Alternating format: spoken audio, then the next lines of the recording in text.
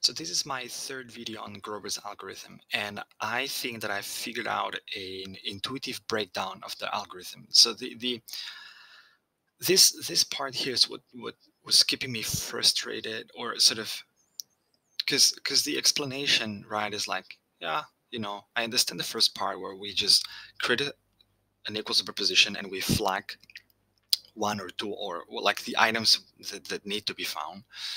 That's sort of the oracle. But then the way this is built here is just dropped in, like, yeah, that's the way you build the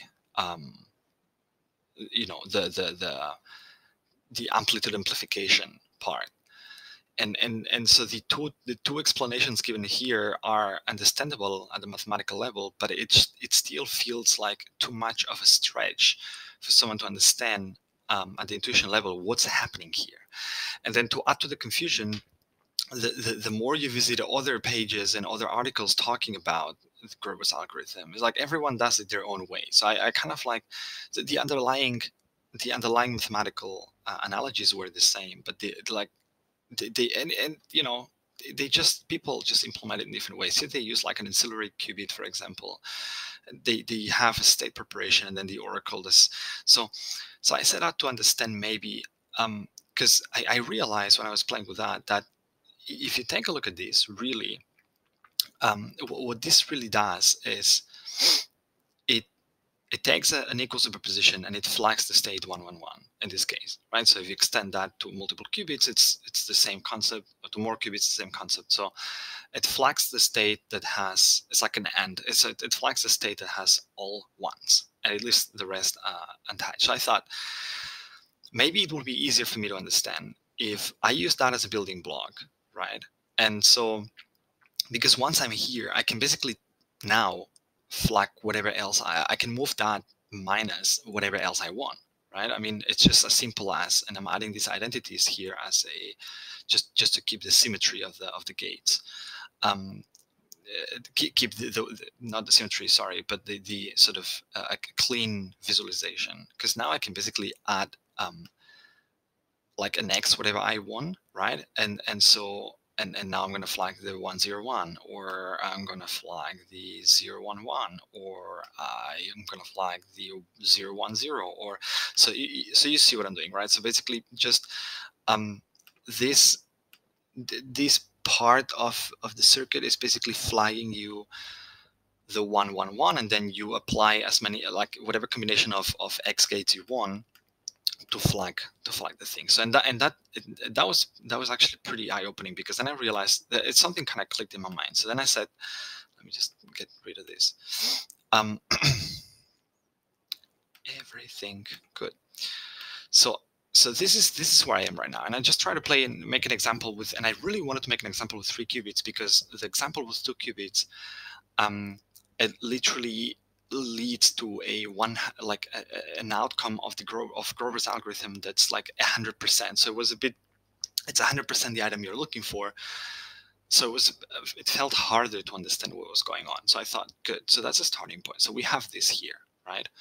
And so at the end of the day, what I realized that that this explanation does here is it says, well, basically, that's pretty similar to that, right? So it's pretty similar to because you have, the only thing that I'm missing here are these x's, because when I was building that, I realized these x's are not really needed. They don't really make any change in here. So what's really happening? Like why it looks pretty similar, right? So I started, okay, so this is my starting point. So now let's try to reproduce step by step what the next part of the algorithm is, because really that is truly, I think, the first time that I actually see it's like an actual algorithm, because everything else that's textbook based, the Dodge user algorithm, etc., they are more just particular ways of encoding a function, and that's it. And here you really have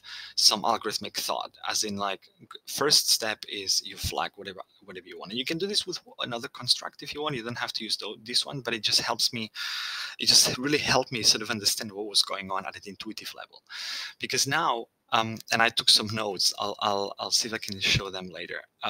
So basically, Let me go back to, so basically, what's going on here is, so now the next step is you add Hadamard's, and this is where it clicked me, because I realized that as you add Hadamard's, and you end up with this, which I was like, it kind of makes sense, right? Because if you apply a Hadamard, and then you apply another Hadamard, then you're going to go back to your initial state. That's by definition all the gates and the quantum circuits they must be undoable. So why so and here really we have this pattern, right? So you have the Hadamards here, then something's going in the middle, and then you have another like Hadamards here. So why aren't those are, if you think of those as in Hadamards that are undoing those here, why is it not that they come back to zero completely? Well, because in the middle we've added some negativity, so we've flipped some of the phases. So this means that when we are applying the Hadamards again, it's not going to go back to zero, but it's almost going to go back to zero because we flagged one item. So I'm guessing, and this is really an intuition thought, thought at the intuition level, if we would be flagging more items, right, then these probabilities would be higher. So these guys here, these probabilities here would just be higher. That is why when you want to generalize Grover's algorithm to find more than one flagged element, you have to do a bit more iterations to kind of lower those down. But this is not the scope of this video. So this is good. So this is the first step, understood. And this is kind of what I wrote in here. So an equal superposition with all positive amplitudes goes always back to 0, 0, 0, right? And an equal superposition with one amplitude negative will never go back to the original state 0, 0, 0, but almost. So now, so this is now Grover's trick without the maths. So I'm going to try to explain that without the maths, because that's exactly what I wanted. I wanted to build an explanation of the algorithm that didn't require you to understand any of the maths behind it or have any weird abstract geometrical explanation. So what's happened? What now the idea here is, how can we go back? So pay attention that we have here. We have some negative states, because one of the important things from one of the important concepts of quantum mechanics is that as we manipulate the qubits, the information the states we're going through, they are not just, they are remembered, right? So the certainty and uncertainty information is preserved. So this particular configuration here is what will allow us to say, if now I would apply the Hadamards again, right, it would just go back to whatever I had before. So that state flagged. Good.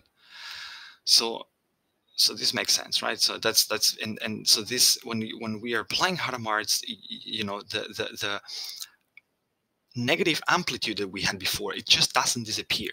It gets spread across the uncertainty. Exactly. That's maybe a better way to put it. So, and I'm taking that slow. I'll make a 2-minute video to summarize that. But the idea is, you have that here, so you cannot lose this, right?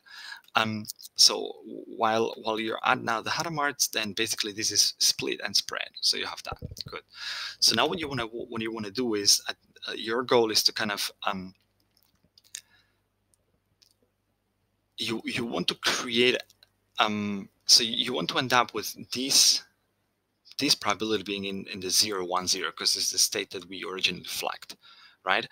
But in order to do so, you must create some kind of you must unbalance. You must introduce more negativity or switch positive.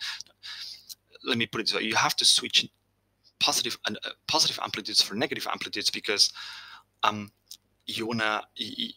Otherwise, whenever you will be coming back and undoing your steps, you will always end up with the same state that you had here, where you had an equal superposition. So, and here's where you got to stretch your mind a bit, because that's like how you come up with that. It's a bit, I don't know, right? But that's the explanation in hindsight, so to say, without me having come up with the algorithm. But so if you now basically we have a construct here that flags us 1 1 1, right? So if you apply this, right, we're flagging 1 1 1. So literally, like if you think about it, this is actually doing what we want. It's switching one portion of positive amplitude to a negative amplitude, because before applying these, right, we just have like an equal superposition. So how can we use this to our advantage? And this is where the trick comes in. So basically, if I move this one here, if I manage to move this amplitude to be here, right? So I apply XXX because I want to move the 0 0 0 to the 1 1 1, right? So I apply XXX. So and now this is what so now everything else is the same, because what the X's are doing is they're just flipping the beats, and because we have a superposition where all the answers are still possible, at the end of the day that doesn't change anything. So we've done this here, and now we can apply, now we can flag that. We know how to flag that, right? So we say we apply a Hadamard here, we apply a Toffoli gate here, and we apply another Hadamard here, and voila. So look, pay attention that the rest of the information stayed the same. What we just did is we just flipped. So we just flipped the phase. We flipped the amplitude of the state 1 1 1. So we have basically exchanged positive amplitude for negative amplitude. So and now it's about and now we are ready to undo. So the hope of the trick is that as we undo, we're going to go back. So we're going to go kind of back to that state where we were here. But so now let me undo. So now I'm going back to, and I'm going to add again identities here just to keep the circuit a bit more readable, because I like to understand kind of each column as a one operation at the same time through the different qubits, right? So and then now when we have this here, just exactly. So now we've undone this, and then we kind of put back that amplitude to 0 0 0 where we had it, but it's now negative because we flipped it. And so the next undoing step would be to apply the Hadamards, which originally it would have again balanced out everything and brought us up to the equal superposition. But because we have basically now added negative amplitude, this is not it's not going to happen. So nevertheless, this is going to go it's still going to undo, in the sense that it's going to go to the state where the 0 1 0 was flagged exactly. Let me see this exactly, and bam. And so you have now, but pay attention that it's now everything negative, right? So the thing here is because we've added this extra, we flip this. When we undo the steps, we basically come back to where we were. But if we hadn't, so if we didn't do this part in the middle, sorry, I flagged the wrong things. If we didn't do this, which is the flagging the 1, right? So if we didn't do this, basically so let's see if I can use another color. Maybe the blue will actually be a good one.